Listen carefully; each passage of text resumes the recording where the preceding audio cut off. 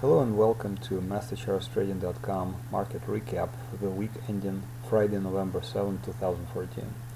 I apologize, my voice is a little weak because I have a cold, so I'll try to speak as loud as possible. But in this week's video, we'll look at S&P 500, which is still at new highs. The bond performance on Friday reflects increasing fear in the stock market. Gold miners may be starting with counter-trend bounce, and I'll show when it's a good time to enter it should you decide to do so for a counter-trend. Also, we'll look at correlation between various asset classes and how that may apply to stock trading and to asset selection. Oil broke support this week, but this may be in fact a bear trap. I don't have 100% guarantee of that, but it sure feels that way. And the reason why I think that this could be a bear trap is based on the performance of energy ETF XLE. So this is a chart of S&P 500 large cap index. This is just a 5-minute chart on the 7th of November, on this Friday. And as you can see, it just kind of meandered up and down. It didn't really go up and didn't really go down. Finally, it closed 0.3% up, which is really nothing.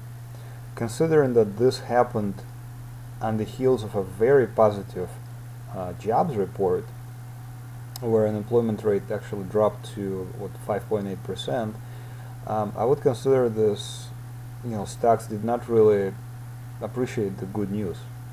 Bonds, on the other hand, showed significant upside, and they gained 1.1% on that day. To me, this looks like, on very good news, stocks did not rally, but on the same very good news, bonds rallied, which shows that there is in my opinion, more fear in the market. It's possible because of the situation in Ukraine, and possibly because of the announcement of the new troops being sent to Iraq. Yes. Don't know. At this point, I'm not sure why this is happening. Once again, the technical analysis tries not to answer why, but more of a when and how we're going to buy or sell some securities. So let's take a look at S&P 500. You've seen this chart before. It's a proprietary price plot of S&P 500, and our latest buy was on October 21st, right here. S&P 500 is bullish, and therefore we're going to buy the dips. The S&P 500 is very overbought. The price momentum oscillator is in a very high territory. It hasn't yet crossed over down. It means this upswing is still running its course, and we're at new highs. So it's possible that on Monday we'll just continue higher. For example, if we gap up on Monday and then continue higher, it will be a very positive sign. That means that the investors are looking at the jobs report as a positive thing. However, it's possible that we may actually start seeing some profit taken. And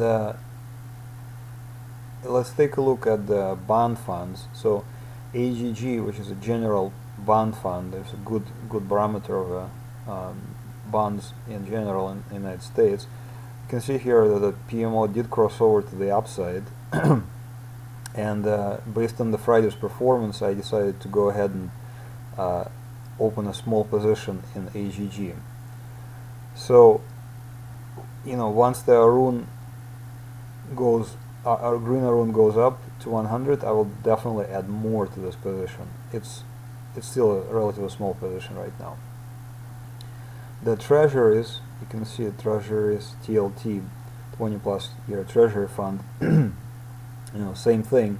Treasuries are slightly lagging the general bonds. You can see that PMO did not yet cross over to the upside, but bonds generally correlate to one another, and also the performance was very, impressive. It gained 1.15% on Friday, on the heels of very positive jobs report. So this tells me that there is some sort of a fear in the market. So I decided to go ahead and open a smaller position as well. Once again, it's really easy to open add to the position, or if I'm wrong, for example, if it drops down, I'll have a chance to exit right there with a possibly very small loss. Let's take a look at gold miners. Gold miners ETF last week had a terrible week, dropped about 16%, but on Thursday and Friday it started to rebound, and you can see it was a relatively strong rebound. Thursday and Friday, steady gains of 5+%. So we're up about 10% from the 6th of November. Excuse me. And at this point, since this is a counter trend, this is a long-term bearish chart. I'm looking for a crossover, or rather a surge of the Arun to 100 to signal that indeed this is a good counter trend opportunity. Here on the 13th of October it did not happen. See, Arun kind of just gave up right there. But in the past, for example right here on January 7th of this year, Arun surged, January 3rd rather, Arun surged, PMO crossed over, that was a nice 21% pop right there, even counter trend, But once again, counter trend trading is more dangerous than regular, trading with the trend. Let's take a look at oil. Oil had a pretty bad few weeks, actually a few months now. Since the breakdown on July 31st, it has lost about 21% or so of its price. But finally here on 3rd of November, it broke down even more through this support level right here of about 79. It's possible that this is a bear trap. The reason, what's bear trap? Bear trap is when the stock price goes down and then it just kind of rallies right back out. So after breaking the support. So the reason why I think this might be a bear trap is based on the energy ETF performance, and let me show you that one as well. So this is XLE, Energy Select Sector SPDR Fund, and its top holdings are ExxonMobil and Chevron and Schlumberg and ConocoPhillips, etc. It had a, since October 10th, I consider this in a downtrend. However, in the next slide, I'll show you that the correlation between various stock funds is very high, and since this is a stock fund, the correlation to the general stock market is pretty positive. It's high. So you can see that here on 15th of October, it stopped falling. But let me just go back to oil fund for a second, to oil. And on 15th of October and further on, this fund was trading flat. So let me show you XLE again. But from 15th of October until yesterday, November 7th, this fund was actually gaining. It gained about, what, 7% or so?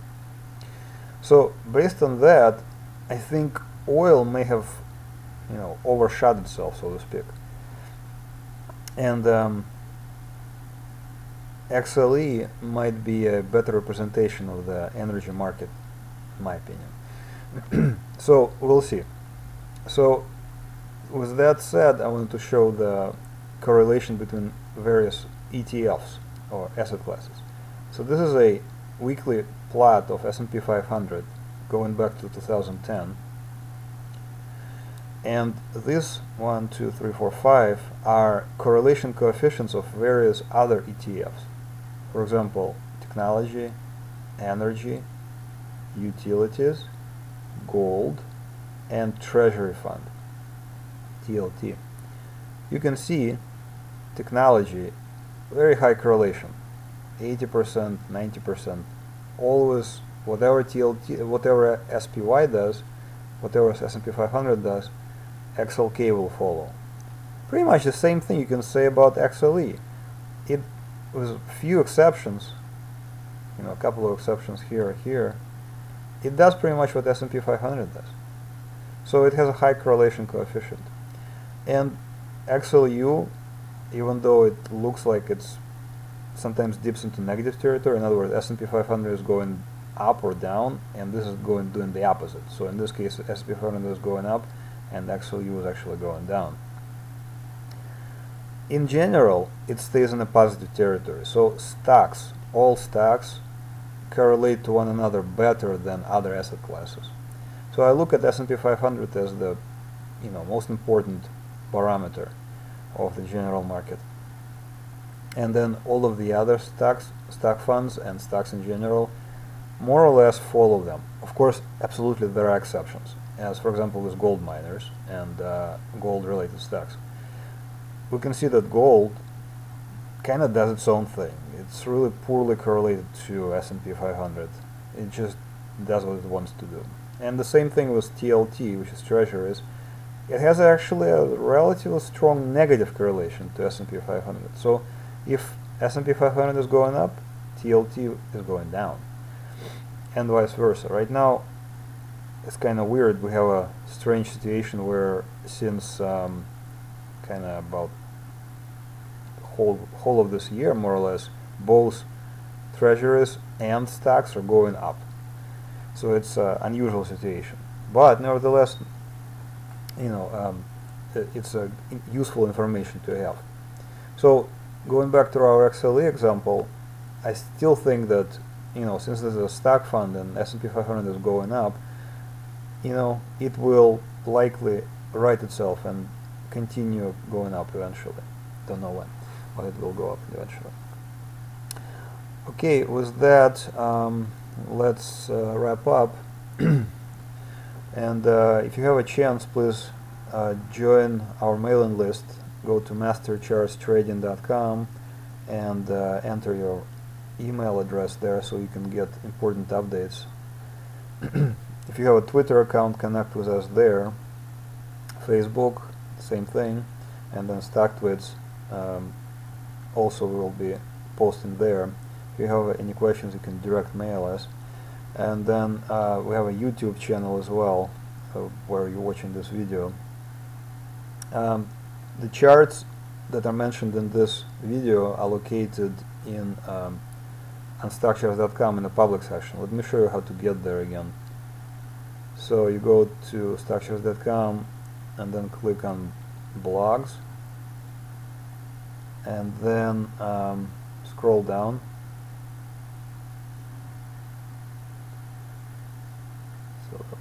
It's a little tough to see. I'm going to resize the window for a second. Okay, here we go.